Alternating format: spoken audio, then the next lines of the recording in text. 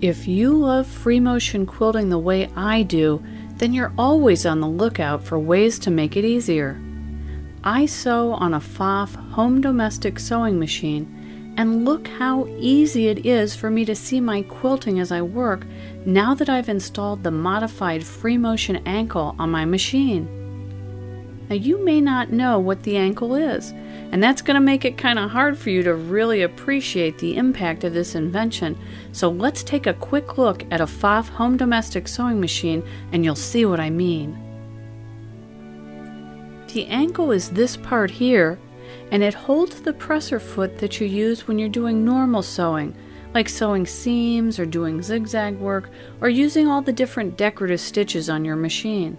It does a great job, but it's very bulky, so it kind of obscures your view when you're doing free motion work. Here you can see the original Pfaff ankle on the left and the new modified Pfaff free motion ankle on the right. Can you see that the modified ankle has eliminated the bulky part? Losing that excess bulk, because you don't need that part of the ankle as you're free motion quilting, really opens up your field of vision. Let me show you this in action now. This is me quilting with the original ankle. Now don't get me wrong here, I really just love all my Pfaffs, and they are great for doing free motion work, but can you see how bulky the ankle is that's obscuring my field of vision? I can still quilt with it, but gosh, if there's a way to make this better and easier, of course I'm going to take the easier way.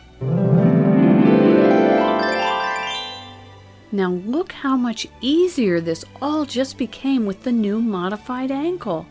I no longer have that bulky section of the ankle obscuring my vision.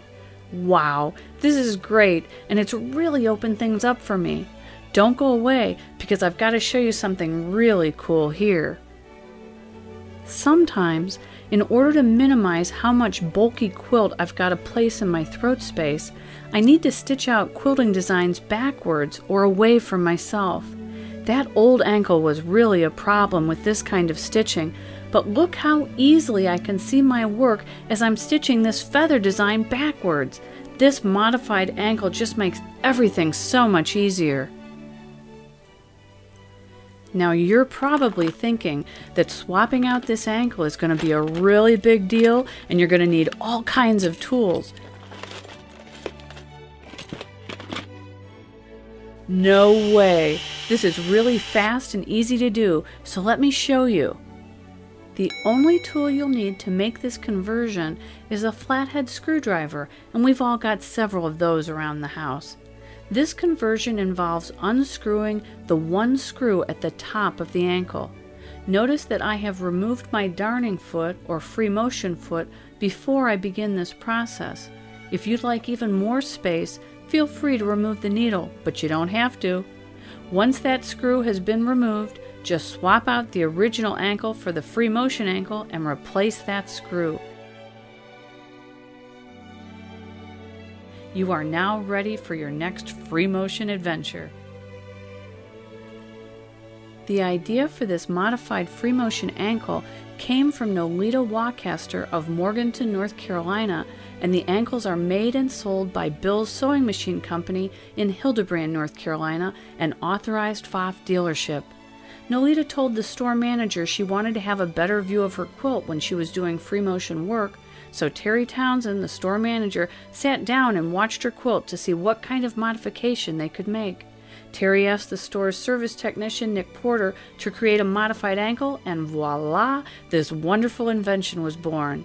I should tell you that I have no financial interest in this product, but I've fallen in love with it because it really makes my free motion work easier, so I'm spreading the word.